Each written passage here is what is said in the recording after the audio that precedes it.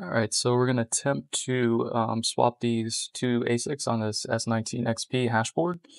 I've already detached it, as you know. So the first thing I like to do, we're going to be using the HDE, or heavy duty soldering iron by JBC. I'm going to flux this pad, just a little bit of flux, using this rosin flux paste. You don't want too much on the brush. Kind of just want it on the pins itself, anything else. Easier said than done. Alright. So first thing I'm going to do is kind of like a preheat, because these are aluminum backboards. So I'm going to take my heavy duty soldering iron. I have my ASIC ready to go. Just going to get these pins nice and hot.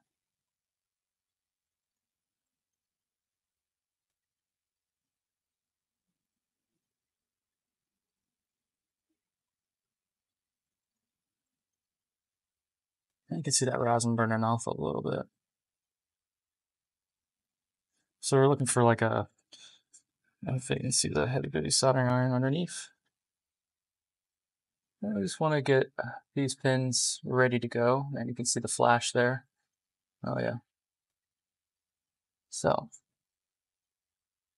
next thing we do, put that down for a second. There's probably enough flux on there, so I don't think I'm going to need to reapply. If I do, I'm going to use liquid instead of...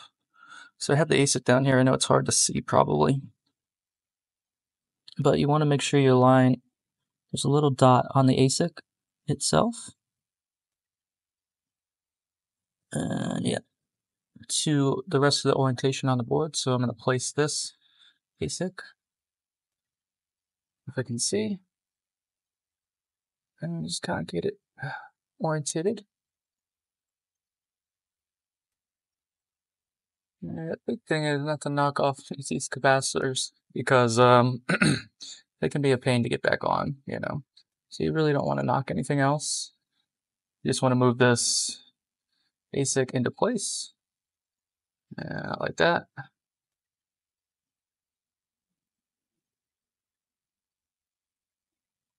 I'll make sure everything is aligned perfectly.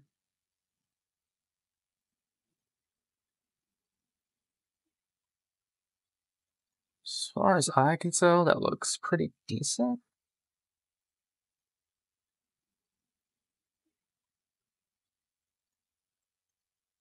Yeah, looks good to me. Okay, so I'm gonna add a little bit of liquid rosin flux to these pins. Don't have much left of this, but it should be plentiful. Okay, then we're gonna take our HDE, let it heat up for a second. This particular JBC tool gets very hot quickly, so I'm gonna apply that heat directly on that ASIC. And we should be able to get these pins nice and shiny.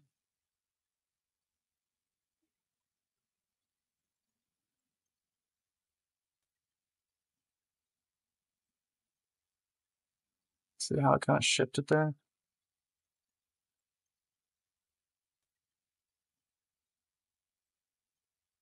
And hopefully, sometimes you're hoping that this fall in place, but that's not the case sometimes.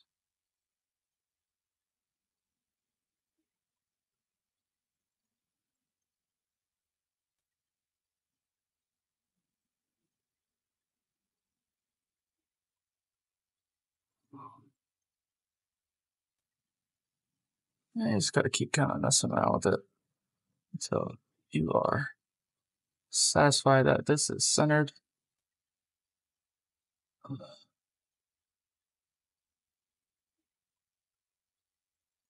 Ready for reattachment properly. Easier said than done. Okay, look at like that right there. So see that little pulse? That means we were molten. So hopefully let that sit for a second and we'll test it out. Alright, so I just reattached this ASIC on this S19XP. I know it's covered in rosin flux, as you can see, but if I take my tweezers, it's on there. It's not going anywhere. Pins look good. I'm gonna clean her up and I'll show you the result.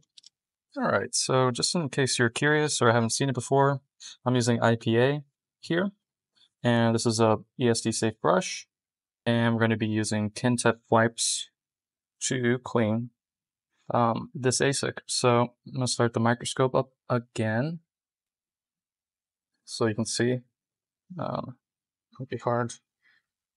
I'll try to show you as best as possible. Just get some IP on there. I know it's pretty thick, this rosin, but it's important to let these ASICs cool down, especially after, replacing them. So I'll just keep dabbing it and keep cleaning. Make sure to clean the brush with the Kentep wipe, change sides, and just keep cleaning it until we get all that residue of that rosin flux off. And sometimes, this will require, going back and cleaning it with the ultrasonic if, you're seeing spots that are just not coming off because this rosin is very sticky. So I'm going to keep cleaning this, but I just want to show you just in case you haven't seen it before. Alright, so I cleaned up this ASIC swap on this S19XP hashboard. Tweezers are a little dirty, but the most important thing is to see each trace is lined up with each pin. That is the most important thing when reattaching these ASICs.